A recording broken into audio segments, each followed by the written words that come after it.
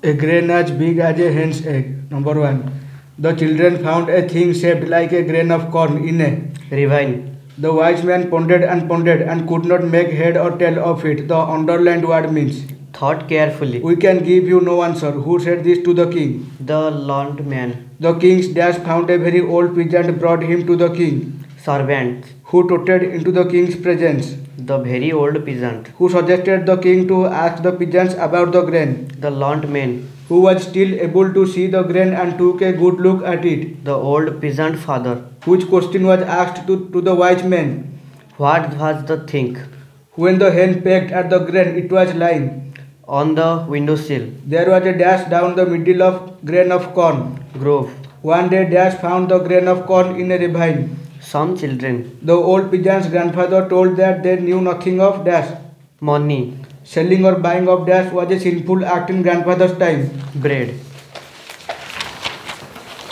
The king asked the grandfather to answer 2 more questions. In my time, money was not yet in use. Who said this? The old peasant father. The king bought the grain of corn from a traveler. The traveler bought the grain of corn from children for a penny. A hole was made on the grain of corn by a hen. The learned men searched in their dash to know about the grain of corn. Books. The old peasant who came to the king first used dash crutches. 2. The first old man was unable to dash the corn. C.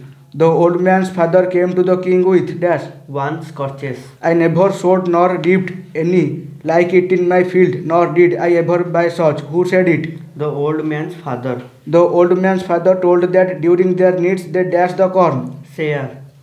The old man's grandfather came to the king without scorches. It is long since I saw such a fine grain. Who said this? The old man's grandfather. Tell me, grandfather, when and where was such corn grown? Was asked by the king. Buying and selling bread was considered as a dash during grandfather's time. Sign. My field was God's earth. Wherever plucked, there was my field, was told by the old man's grandfather. The old man's grandfather told that during his time land was dash. Free. According to the old grandfather, in the old time men lived according to dash law. Gods. In the past people coveted not what other had dash. Product. One day some children found dash in a ravine. A thing shaped like a grain of corn. The king called together his dash. Wise men. The thing shaped like a grain of corn looked as large as a hen's egg. The very old pigeon trotted into the king's court with the help of 2 crutches. Who came to the king's court without any crutch? The old man's grandfather. The old pigeon's grandfather spoke distinctly. According to grandfather, the only thing men called their own was labor. The grandfather answered that dash was God's earth. His field.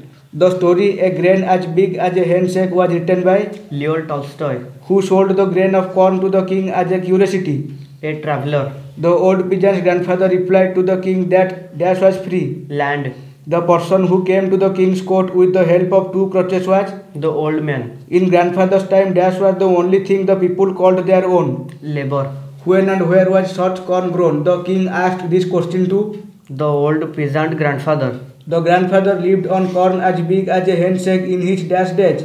Young days. In my time, money was not in use was a statement of old man's father. Who was Asipel? The old peasant. Who came walking with 1 crutch? The old peasant father.